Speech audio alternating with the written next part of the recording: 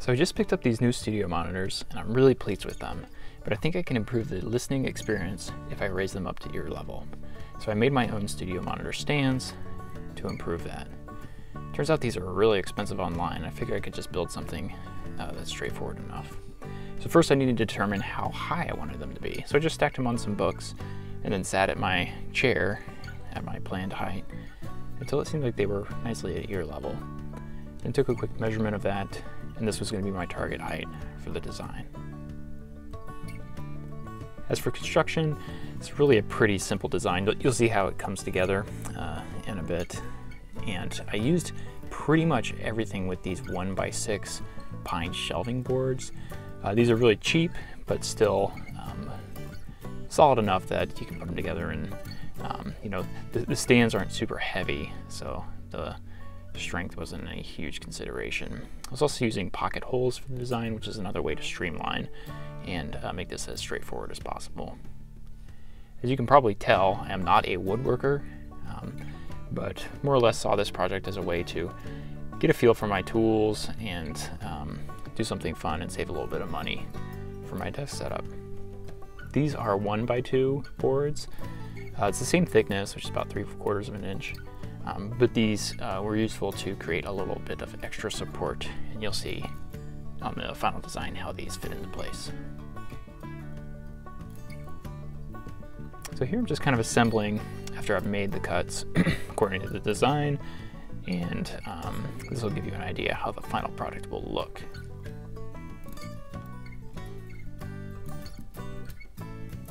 So not assembling anything at this point, but just making sure everything kind of lines up as expected. And then from this, I kind of deconstructed it, but used the general idea as a guide of where to put the pocket holes. Now, pocket holes are an obliquely angled channel for screws to go in, and it makes it really easy to join two boards together. When planning this way, it's important to take into consideration the spacing and order with which you are going to assemble it. And then here's my final one, where I'll be attaching the top shelf to that back brace. It's easier to sand these, kind of round off those edges before you put them together. So I'm just kind of giving these a quick cleaning. And then these stickers that you might get on your Lowe's or Home Depot products, they're impossible to peel off, so I just take the sander to them. And while I'm not putting a lot of emphasis on the finish of these, I still want them to look a little bit decent. So this is the pocket hole jig. And what you can see is there's a dedicated clamp, and this is by Kreg, K-R-E-G, that goes into place, and then has a special drill bit that you will put through the jig. Really, these should be clamped to a table, but since I was drilling so many of these and making two shelves, it was just faster for me to hold it down in my hand and carefully move it over. And this is actually pretty well controlled. It pops right off. This creates a lot of sawdust, so it's good to do outside. You can see how that works. So a screw will slide right in there.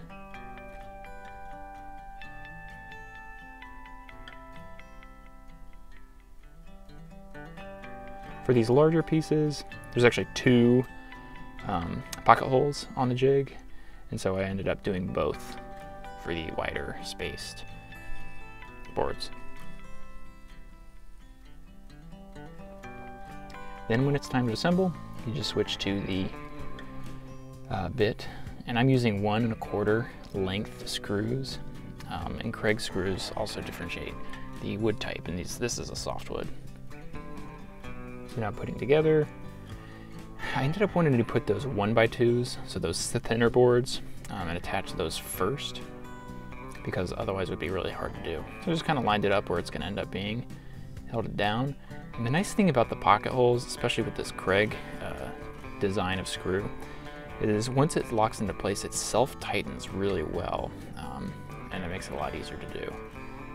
So then I lined up our back piece and put that in place.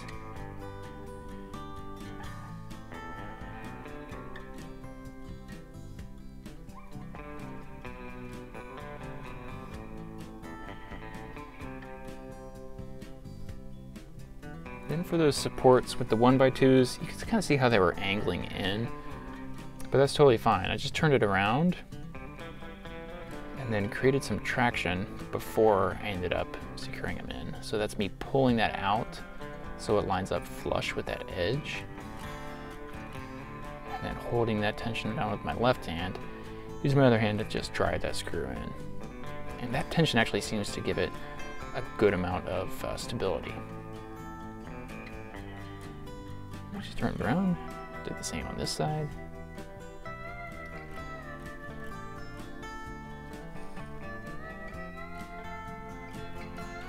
And so you can see that this is a pretty kind of a freestyle way to make things and put it together, which was fun for me, who just wanted to kind of knock this out in an afternoon and doesn't have a lot of experience.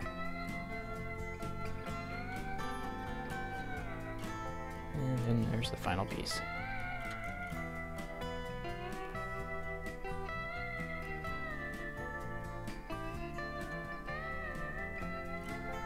Pretty pleased with the overall stability and structure of it, and I think it should work out quite well. So just repeated that for the other stand, and it seems like the support's going to be more than enough for these pretty lightweight speakers.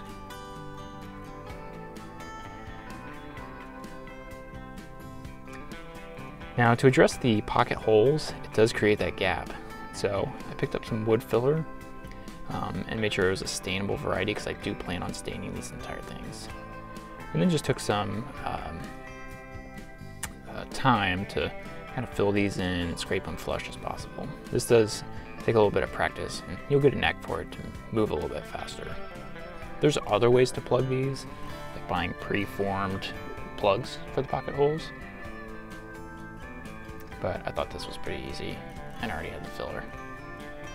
So here they are once they're filled and sanded down.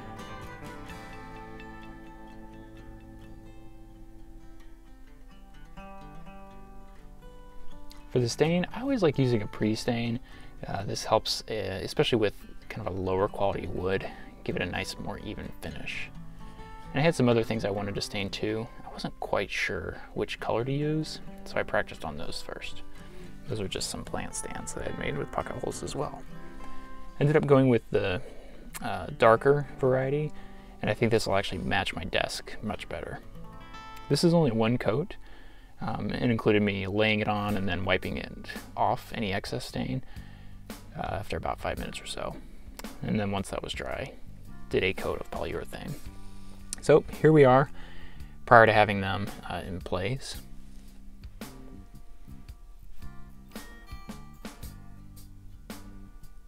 And this is the finished product. I did want to have a couple little, an extra touch, and that is to add these felt pads. These are just meant for underneath furniture, such as a chair or something like that. And I just put 4 on the bottom of each. This might help prevent scratching from any movement that it would have on the desk, but also I think create a little bit of a barrier for any resonance that would otherwise be transferred down through the desk. So I'm thinking this could improve our sound quality as well. And it was pretty cheap.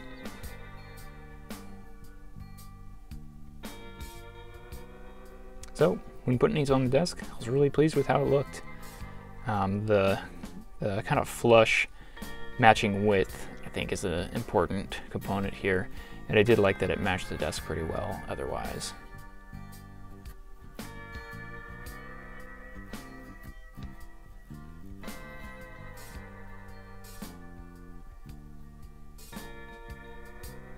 And I didn't design this, but it makes a pretty nice drink holder underneath there too. Might keep the rings off the desk. There we go. I hope you found this useful and maybe inspiring to try to make something like this for yourself and your home audio setup.